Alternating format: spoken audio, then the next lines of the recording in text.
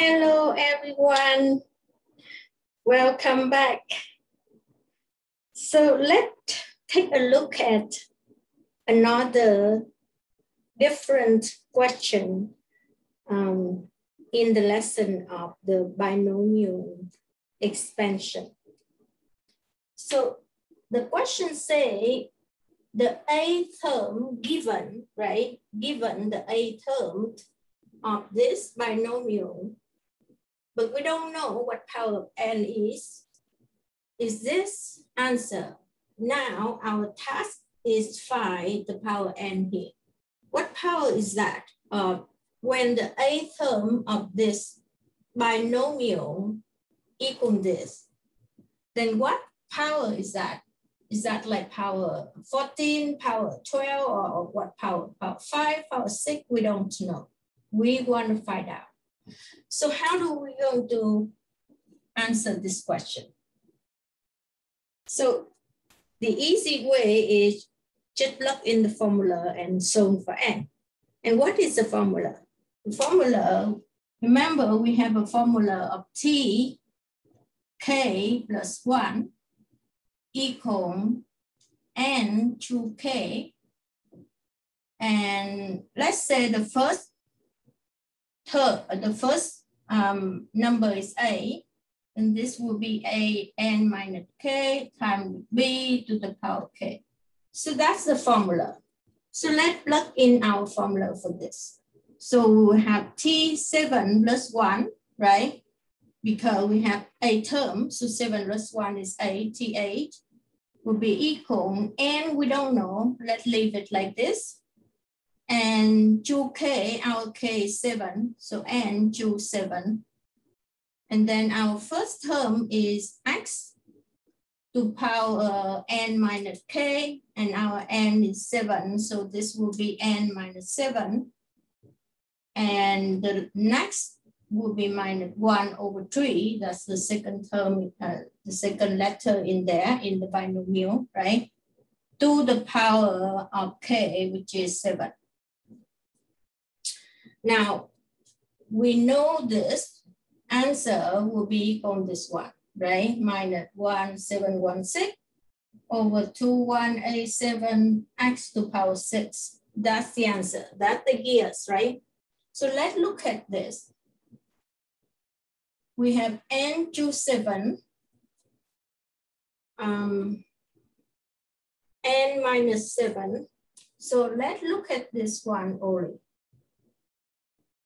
And if we have x to the power n minus 7, it must be equal number 6 here. So we will say n minus 7, therefore n minus 7 equal 6, because based on this answer, right? We know that. So what n equals? Solve this equation, n will be equal 6 and 7 is 30. So n equal 30, okay? Now let's check. If we have n equal 13, so now our A term will be TA, right? Equal n is 13 to 7, and x to the power n is 13 minus 7 is 6, right? And the next term will be minus 1 over 3 to the power 7. So let's find out is that this is the true answer, right? That's the way we check. So 13 to 7. And 13 to 7 is that number, right? 1716, 1716 over.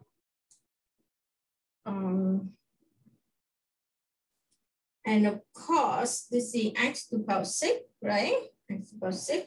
This number will give us 3 to the power 7 to 187, and should be minus to 187, right? And exactly, that is the way it is, right? So we check it and it looked great. That's correct. Okay, so that's how we answer this question. Now let's go to number 2 now and see what is the answer. Number 2 asks, which term in the expansion is a constant term? Okay, so we have the power n here is 12, and they ask for constant term. Now, what constant term mean? Constant term mean you only have a number, a coefficient in front of the letter, but there are no letter there, right? So constant term could be minus 240 or minus 600 or minus 1,200, whatever it is, but there's no letter involved. That's we call a constant term. Constant is just the number, no letter, right? Okay, so let's check. How do we answer this question? We're gonna say, let K be the constant term. Let K be the constant, because we don't know, right? We don't know what is the, so we just name it by K, constant term. And therefore, if we apply the formula, it will be T K plus 1, right? Will be equal, follow the formula, we will have 12, 2K, which is, we don't know what K is. And the first term is 1 over X to the power of N minus K.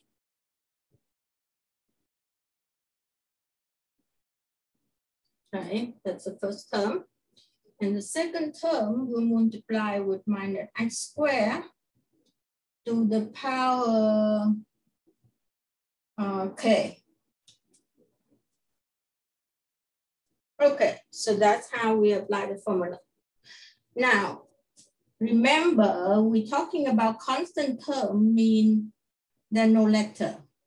And the only way that no letter happen if all of this power equals 0, right? Because anything to power 0 equals 1, right?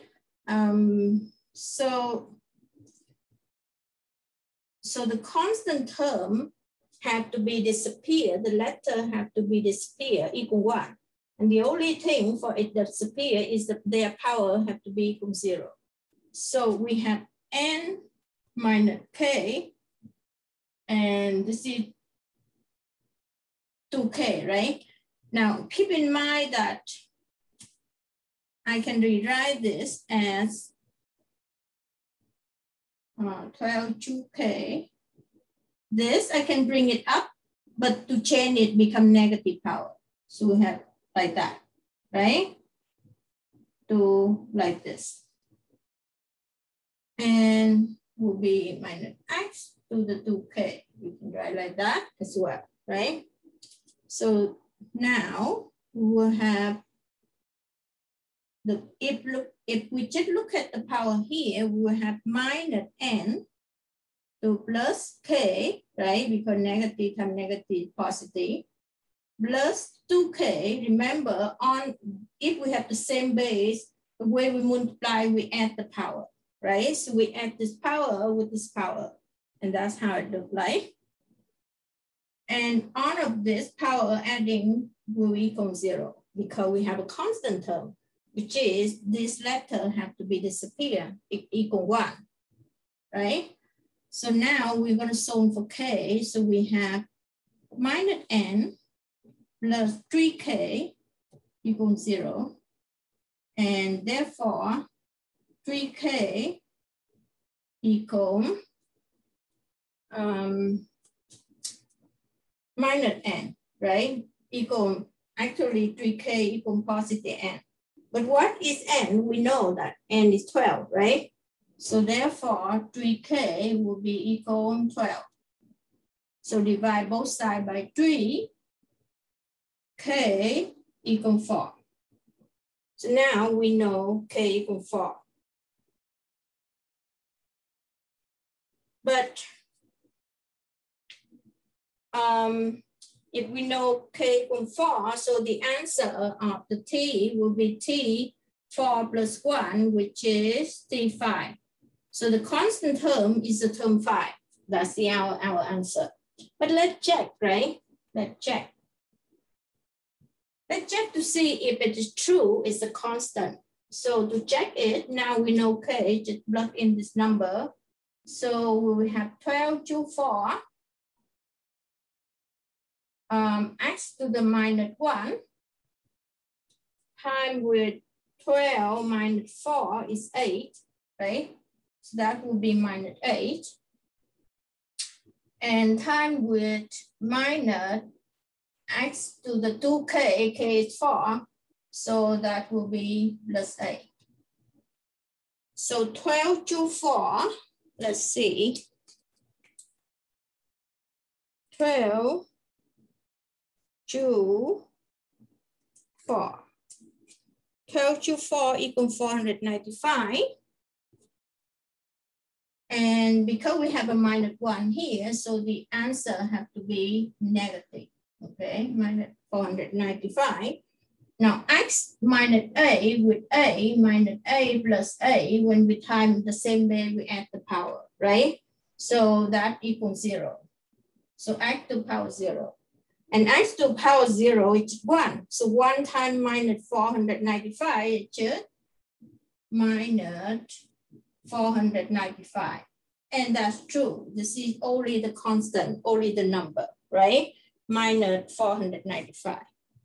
And that's how you answer the second question. So there's a variety way of asking the question in this lesson, right? And I show you, so far in this lesson, I show you find the midterm, find the constant term, find the expansion, the whole thing, using Pascal triangle or binomial theorem. So I'm going to end the lesson here, and the next video, the next video lecture will be about the new chapter about trigonometry, and we have a lot of fun for the trigonometry at the math 12 level. We have to prove trigonometry identity.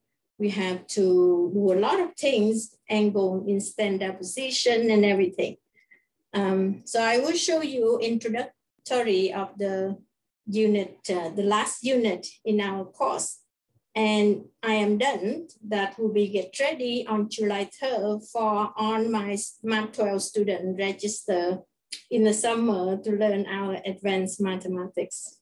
Okay, so I hope you enjoy my video, and please hit subscribe and give me a thumb if you like it. Thank you for watching, and bye for now.